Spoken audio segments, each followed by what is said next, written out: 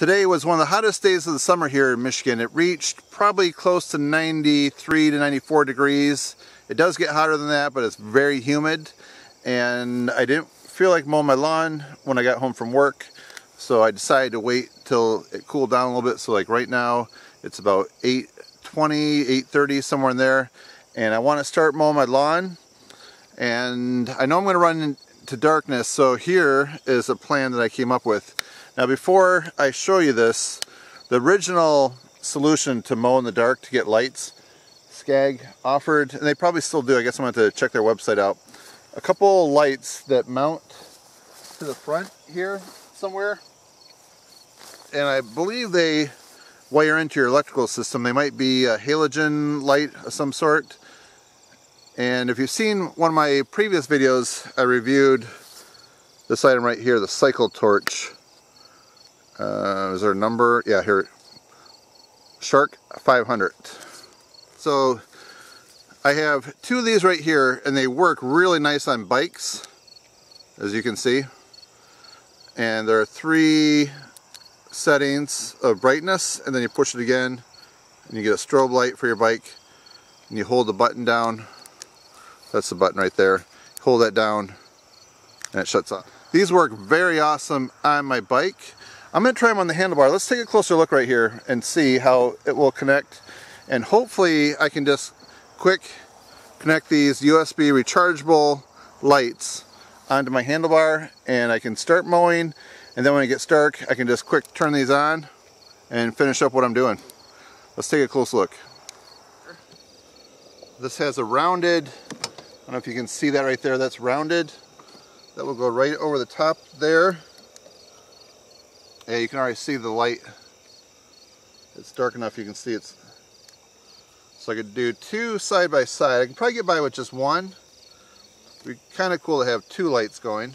And I can adjust them where I want, depending on where I hold my hands. I can aim down, I can do one up and one down a little bit, so I have a wide range.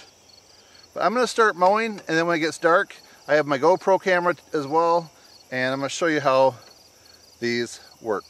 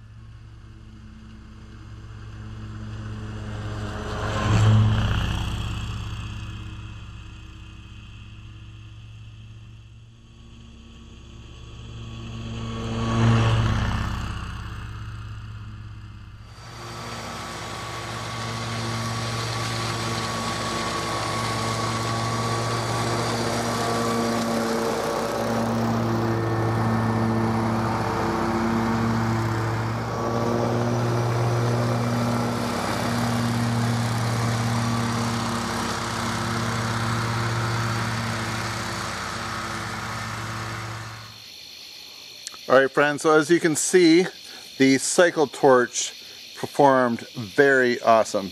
The way that it mounted onto the handle right there, and once it locked into place with that rubber grip thing right there, it never moved. And I could just tweak it a little bit if I want to adjust where the light goes on the lawn.